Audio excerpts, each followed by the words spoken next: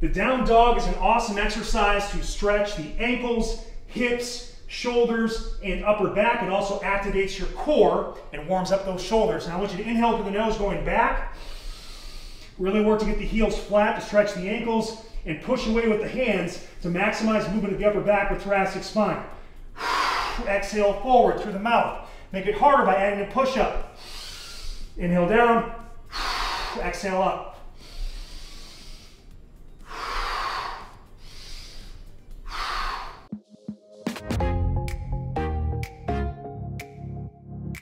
If being in a push-up position bothers your wrists, you can actually elevate the heel of the hand on slant boards. If you want to make this super challenging from a mobility standpoint and increase the stretch on the wrists, turn them the other way and elevate the fingers.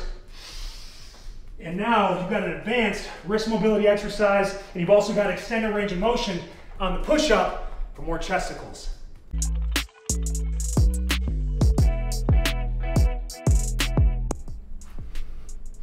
You gotta love the down dog. Well, this is actually the cobra, but the down dog or yoga push-up, right?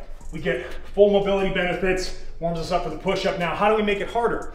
One option is to go one leg at a time, which is going to increase the core stability challenge. Also makes this quad and glute have to work harder to stabilize. You got to focus on this toe. You got to drive it down underground. Dig the toes into the earth, okay? I'm going to shift back, inhale through the nose into the belly.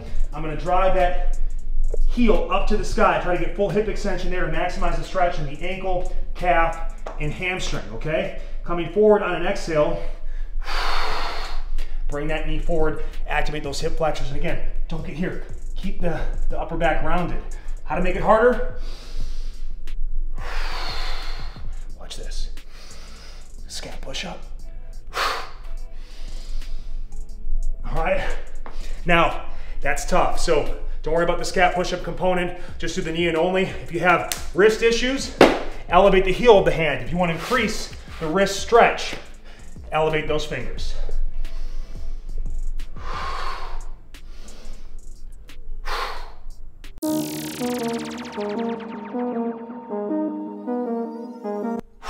One arm down dog is an advanced abs and hip mobility exercise. What we want to really focus on doing is get a nice wide base of support, dig your toes into the ground, and keep your quads as active as you can. From there, I'm going to inhale back to the nose into the belly, trying to flatten the heels to the floor. And see where I am right now. Now watch what happens when I use my lower traps to pull my shoulder blades down and kind of push away. See that? That's what I'm looking for there. Get a good stretch. You can pause for 1 or 2 seconds so you can do a little bit of a Uncle Baby hip wiggle. Exhale back. Now, what I'd like you to do to get the most out of this is do a scap push-up. Keep the arms straight. Inhale down. Exhale up. Serratus anterior. Muscles alongside the ribs and shoulders ability to support. You want to be able to do a single arm push-up. I know you do. Advanced trainees, okay?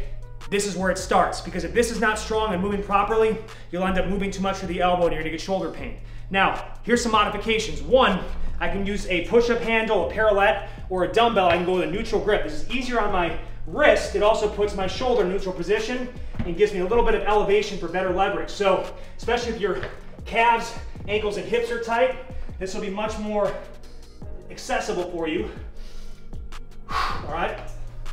Now I can also play with slant boards. Elevating the heel of the hand will allow me to, if I have wrist mobility issues, be able to do the exercise better and without wrist pain. But if I want to make it an advanced movement, I can elevate the wrist, and having 2 slant boards is nice because I can combine them.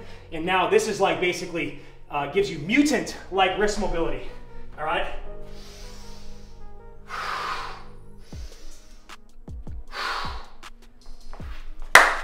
All while stabilizing the spine. So many benefits: mobility, stability, and part of our single arm push-up progression. Do it today!